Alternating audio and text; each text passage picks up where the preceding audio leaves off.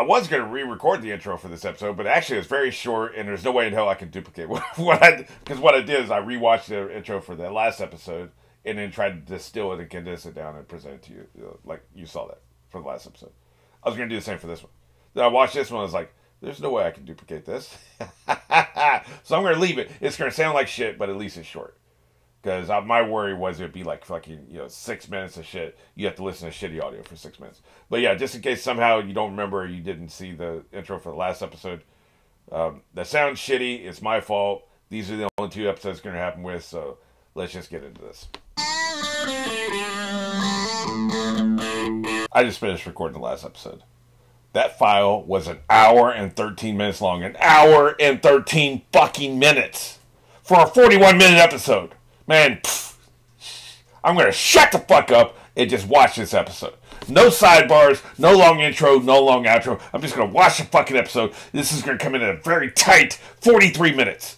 A tight 43 minutes. Let's do this shit. Well, this is a weird start. I guess he's back in the open market, right? $1,000. How does that make you feel? Meow. You're not supposed to talk. This is very creepy, Don. I assume this is business related, but are they in their hotel room? That's not good. At first, I thought it was the office. And when I tell you, you're going to put your leg on that chair. To the burning building onto the pavement.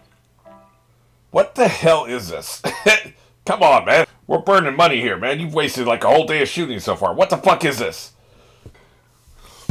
By the way, since they're wasting time, let me go back to the previous episode. I was so afraid they were going to have some long, drawn-out fucking storyline with Sally. Okay, now we got the buffers here. Okay, gotcha.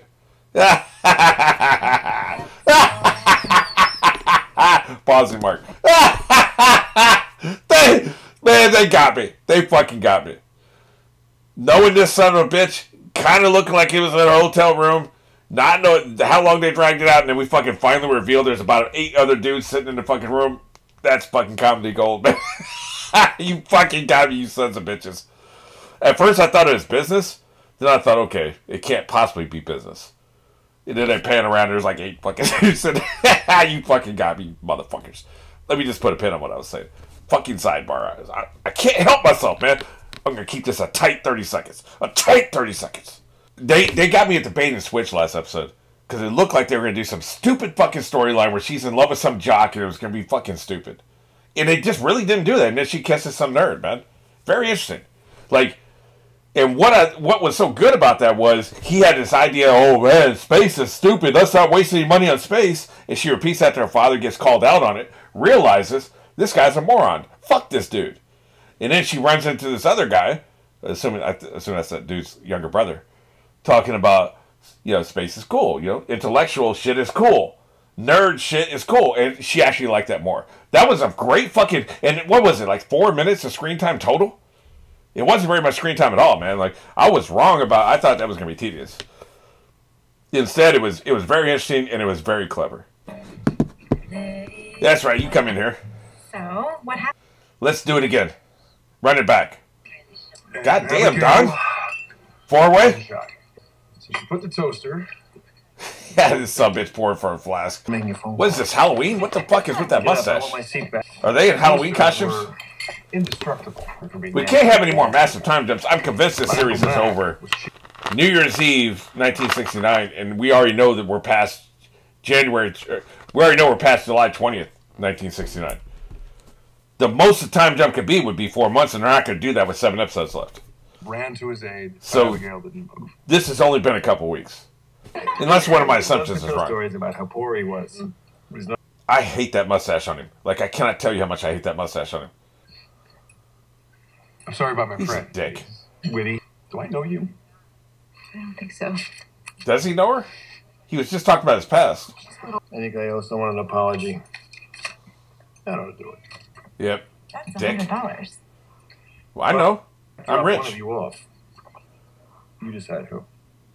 Yeah, fight for it. Here's a pool stick. We'll break it into 3 pieces. Decide which 2 babes we got. They're living large, apparently. He knows her, man. I wonder how. Tell you what, man, I would let somebody be rude to me now for $100. Can you imagine back then?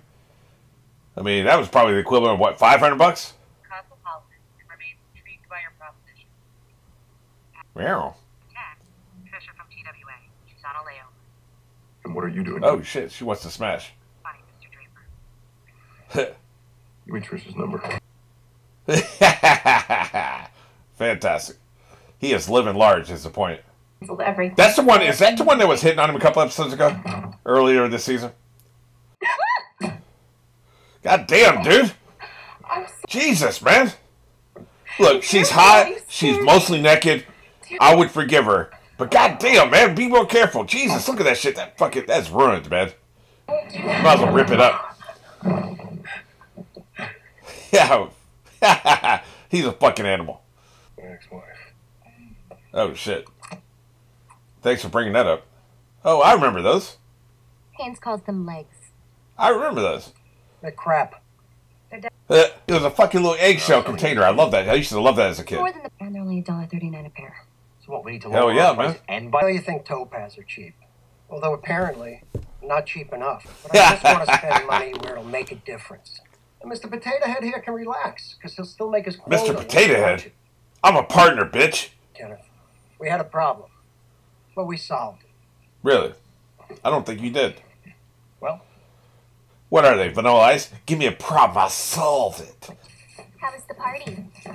David Bailey wants to take your picture. She still wants to smash, doesn't she? Plans tonight, so I'll be leaving at 5 on the dot, and I don't want to hear about it. Yeah. Fasting in an hour. Great. Has she gotten more smart, or am I crazy? She's still a delight, don't get me wrong, but that scene last episode was fucking hilarious. You want to raise? Stop acting like a secretary. This is Oh, nothing. shit. I thought you could join Julie and I for dinner. He's very. Oh, shit. He's trying to fix her up. You're setting me up. He has a car. It's very sweet. I have to question your judgment. Really? Oh, you're a catch. Thank you. But how do you think it's anything to do with work? Or he's homely, or anything happens, good or bad? Ew. Really? No. No? Didn't anticipate any of this. His wife put him up this shit. Tell Yeah. His wife put him up that shit. That's what that is. Keep it in your pants, Don. Jesus Christ, man. Tried to arrange a meeting, but Meredith explained how much work you have to do. Yeah, they still hate each other. I wish they would bury the hatchet, because I want to like her. I'm on Don's side, though. And their solution was a knockoff Topaz. Yeah, but they're a drugstore brand. That's what Topaz is. Oh, right. Doesn't McCann represent Marshall Fields? Remind them it's a two-way street. Good point. It is a two-way street. There's a little underlying tension there, but I'm into it. Oh, shit, man. Now head of plastics at Dow. Not only does he play the devil on Reaper, but I've been watching this motherfucker in Twin Peaks, man. For you. He has been excellent on that show. Quite evil. Like, very, very evil, but excellent. Wake a sleeping baby. I want to rewatch Reaper. That show is so fucking good. If you haven't seen it, you should definitely watch it. What is it, honey? A Pop-Tart, Ed. Pop-Tart. That's not cooking, asshole. If they have very much more bad facial hair in this show, I don't know if I can handle it, man. I was wondering about her. I was literally going to reference her because they talk about Macy's, right? They talked about Macy's, and it reminded me her father owned a store like it was similar to Macy's. I can't remember. I don't think it was Macy's. It was some Jewish version of Macy's, wasn't it? And it made me think of her. That was a great... If they did that on purpose, if they brought that shit up, just so we would think of her, think back to season 1, and then they introduce her and bring her back into the show like a couple seasons later, that is great fucking writing, man. That's how you do that. You don't just say, hey, remember Rachel? You know, that's heavy-handed, ham-fisted, right? What you do is you mention something that will remind the audience, most of the audience, of that character, and then you bring the character in. That's fucking brilliant, man. I love that shit. And now, you know, this was season 1 shit, right? Maybe this is endgame shit. Maybe he'll get back to her now that he's ready. He's not fucking... He's been through 2 wives now. Fresh on the market. Interesting. Maybe he's had more delusions, though.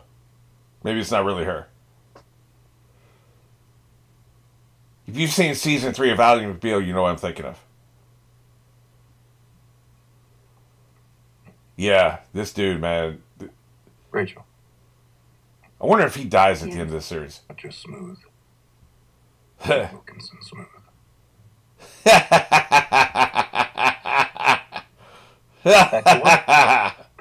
Yep. See how that character changed too? Like this is he's either delusional or he's dreaming. Yeah. If that's her only appearance in season 7, that's brilliant. But I'm telling you, man, like I've seen season 3 of Ally McBeal. I'm starting to worry that like he's got some kind of brain aneurysm or brain cancer or some shit, brain tumor, and they're gonna finish the series with him dead, man. I don't like that at all. I'm not feeling it. I can see it happening though. They got his missing eye in shadow. Pretty good framing. Honey, he loved his job. But you don't. She wants him to retire. I should never tell you anything. And I think I know you're using it against me. Farm. You could write your book. Yeah. Let's farm. What book?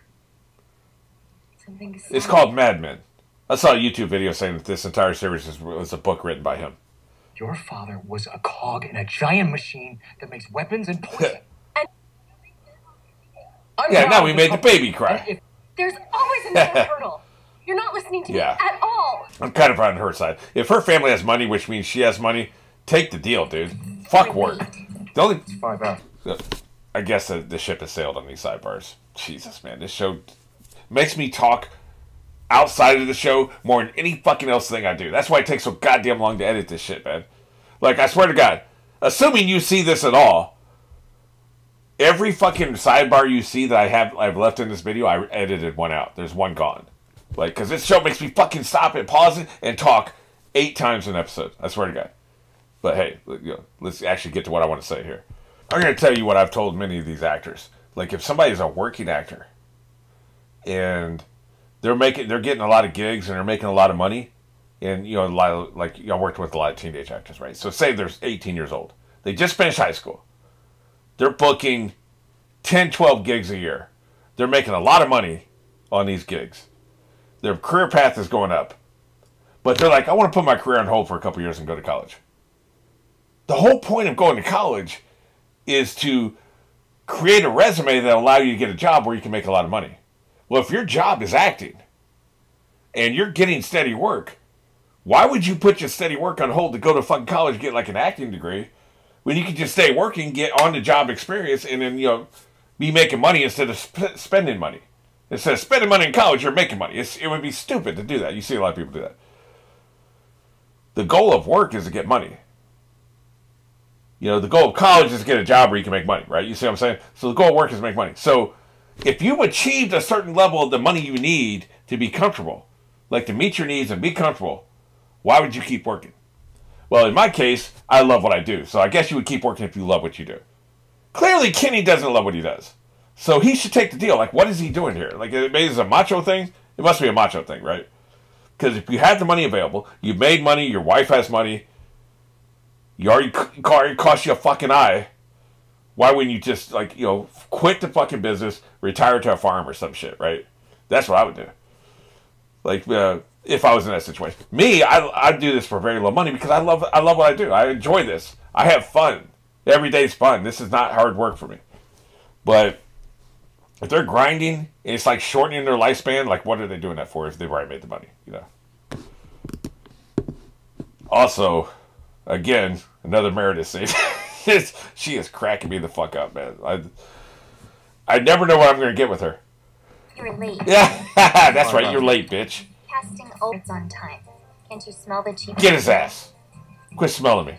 Can you call Rachel Katz and make some... It's regarding Topaz pantyhose? Of course. Yeah, that's right. That fucking dream gave him a good idea. They weren't just bringing her in for a dream. That's for goddamn sure. He's going to end up with her, isn't he? Has the high quality to wear a department store name.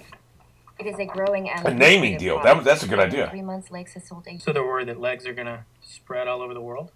Wouldn't bother me at all. Hardy our asshole. I know they'd be happy to meet you. Especially Dan Higgins. What an asshole. Would you be able to tell him what's so special? Do you wear them? Just set the meeting, motherfucker. You talk to Dan, I'd start with that. God, these are assholes. Why aren't you in the brassiere business? Jesus, dude. Excuse me? You're I don't even working like her right now. Like, the way she came down a couple episodes ago in the last episode pissed me off. What are their billings? If you take a look at this sheet. Just look at the sheet, dick. I have a feeling he's on his way out of here. Shirley? But I walked to work today. Mr. Sterling and Mr. Donnelly are here. Yeah, I don't care about your small talk, bitch. You know Ferguson Donnelly from McCann? I can't with his Of course, mustache, man. Ferg. I literally thought it was a Halloween costume. Did you send Ed Baxter a $200 set of McGregor golf clubs from the firm? Sure, why not? We don't want you on the business because we don't want you on any business. They are getting rid of it. Ferg, you're not still mad at me for leaving that? But they don't walk out with $4 million of Bird's Eye products. Yeah, he's pissed. They don't walk around the office like this shit doesn't stink. This Out and tell the world we're what? Bunch of black Irish thugs. is personal. Fire me because I hurt Ferg's feelings? It's what he is. Look at him. Fuck him. Yes, but you're going to get a generous severance package if you help Pete secure all of your accounts. Get me paid, I guess. Roger said he'd be glad to recommend you. Eat my Thank ass. you, Roger. I appreciate your loyalty. This is bullshit, man. There may be shit going on I'm not aware of. They alluded to a couple things, I should say. But that's bullshit. Should we have lunch? Hell no. I want to burn this place down. They were awful. I feel her. At least we got a yes. I don't expect you to understand. Oh, shit. You don't have big tits like me. I don't know. You can't have it both ways. You can't dress the way you do. Oh, shit. Look, Really? they We're didn't going take it there? seriously either. It's the way you do. Because I don't look like you. Very, very true. Yeah, that's right. Take that. You're filthy rich. You don't have to do anything you don't want to. Yeah, you're a partner. This new deal, she got, what, several $1 million? How was the cattle call? Have another session. Shameless. You know that? Get his ass. Do I have a lunch today? Scheduled a meeting next Monday. How dare you. with Mr. Rosenthal at Megan's department. Mrs. Katz didn't want to meet? Well, it was a very awkward Oh, shit. down a few months Oh, ago really? Okay. and passed away last week. God damn, man. Really? The fuck? Rachel Katz. Holy shit. Well, I'm sorry to tell you that. Well, clearly he didn't know. Clearly he didn't fucking know if he's trying to set a meeting with her. What do you mean you're sorry to tell him that? That should be what you lead with, man. She really is a moron. Okay, this is the first time I'm annoyed with her. The fuck, man? Hey, man, this person that died like a couple days ago, I want you to set a meeting with him. Yeah, I know he's dead, but I want you to set a meeting with him. Who the fuck would do that? Clearly he thinks she's still alive, so you come in there and you tell him that shit first. Then you say, do you still want to meet? You know? Like, yeah, she really is a moron. There's funny moron, and then there's annoying moron. And she really does skate that line, doesn't she? Jesus, man.